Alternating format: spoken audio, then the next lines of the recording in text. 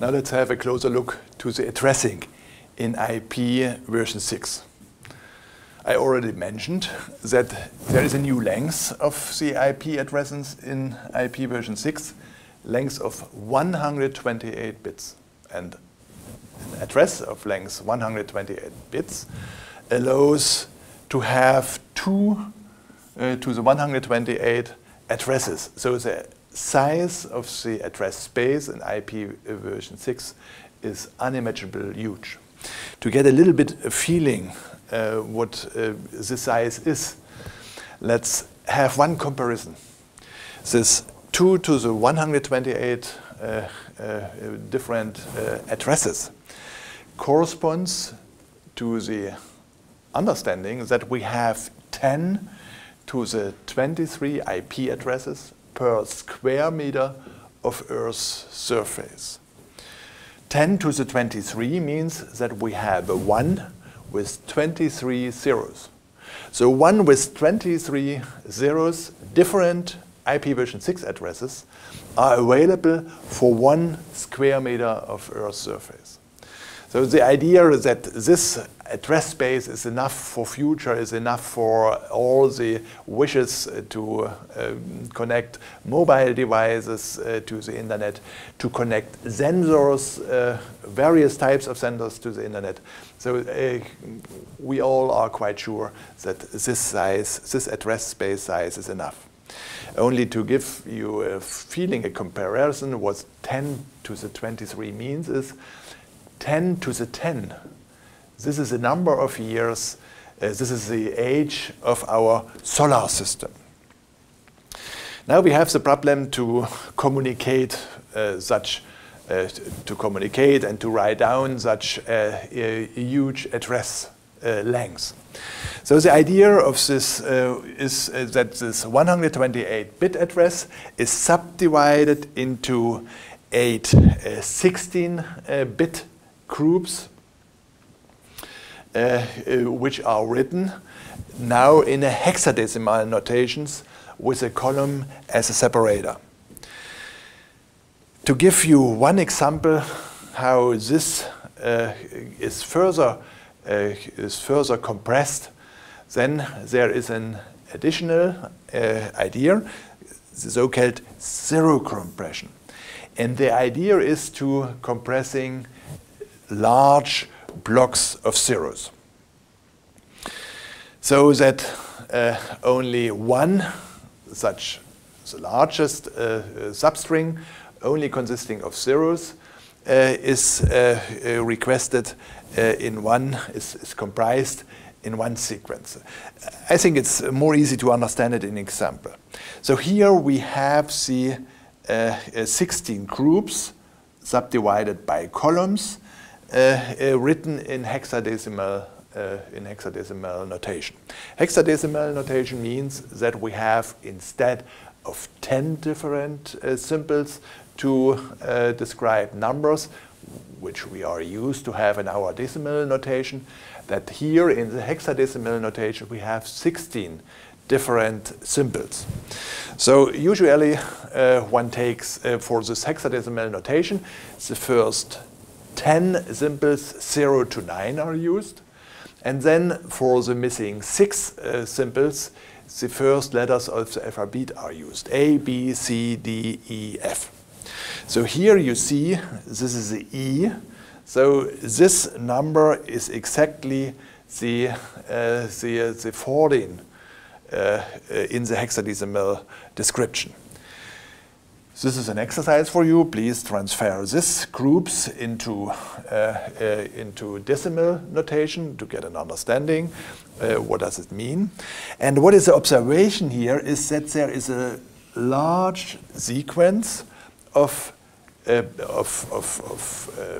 blocks that only contain 0. And the idea now of the zero compression is to exactly comprise this and to omit this zero blocks. And you see here the leading zeros are suppressed. So instead of the 000E, we have only an E. And instead of the 0 CBC, we have only C64. And here, these 3 blocks of zeros are omitted. You see this with a double column. And then we have 1, 3, 4, 2. Here is nothing to do. Then we have the block 0 E3E. This leading 0 can be compressed. So instead of 0 E33, we have in the compact description EC3. And here we have 2 leading zeros we can omit. So we have only the FE. So this is the new, the compressed IPv6 address. And the idea of this compression is to suppress leading zeros and to summarize summary 1 of the 0 sequence. Of course, it's only possible to do this once with omitting the 0 sequence. Because here one can easily find out how many 0 blocks are omitted. Because the system knows that we have 8 such blocks. And here we have only 1, 2, 3, 4, 5 blocks. So system exactly knows 3, 8 minus 5, 3 0 blocks are omitted. If we would try to omit 2 separate 0 blocks, then it's unclear what is the size of the first and what is the size of the last, because the system can only find out what is the sum of the length of the 0 blocks. So this 0 compression, this 0 block compression, works only and may be applied only once. Now let's have a look to the IPv6 address components. The IPv6 addresses, the architecture provides 3 components for the address. We have a prefix, we have a subnet ID, and we have an internet interface ID. You remember in the IP version 4, we had only 2 components, the subnet ID and the interface ID. And if you like, we had the prefix which tells us what kind of address class the address belongs to. So here we have much more possibilities to describe such prefix. The prefix is also called site ID. And the site ID describes the type of the IP version 6 address, or it designates the location. For example, the internet service provider or the company the address belongs to. Then the subnet ID describes a private topology, for example, within a private network. And the interface ID stands finally for the network interface and can, for example, be calculated from its MAC addresses to make the translation simple, the translation from the IP version 6 address into the hardware address. There are different address types, IP version 6 address types, corresponding and described by different prefixes. So first we have the so-called unicast addresses. Unicast addresses designate individual network interfaces. So such unicast addresses are suitable for the typical point-to-point connections as we know this from the traditional internet. Beside of that, we have another type of addresses, the so-called multicast addresses. Multicast addresses identify groups of interrelated network interfaces. So here the message is sent to all the members of the group and not only to a single one like in the case of a unicast address. And then the third type of IP version 6 addresses are the so-called anycast addresses. Anycast addresses, they identify groups of functionally interrelated interfaces. Typically, these interfaces have the same interface ID, but the message is not sent to all the members, to all the interfaces, but is sent to one group member, and then the group member is responsible to distributed to all the other group members. The idea here is to reduce transmission, because in the multicast address, the package has to send similarly to different addresses. And in case of anycast, we have same principle, but we can send message to one group member, and then the group member inside a local network can take care for sending this, forwarding this message to all the other group members.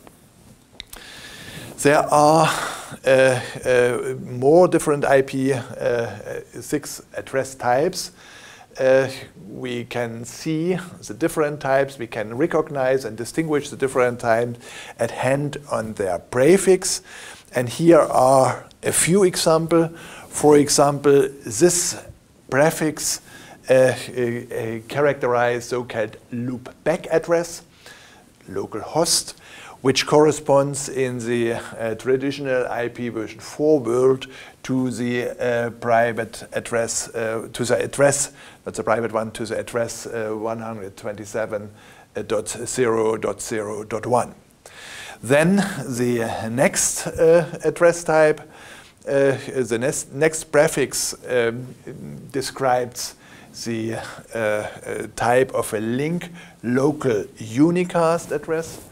Here only delivering within a local network, so it corresponds in a certain sense to the private IP addresses, which we had in the IPv4 world and which have this shape.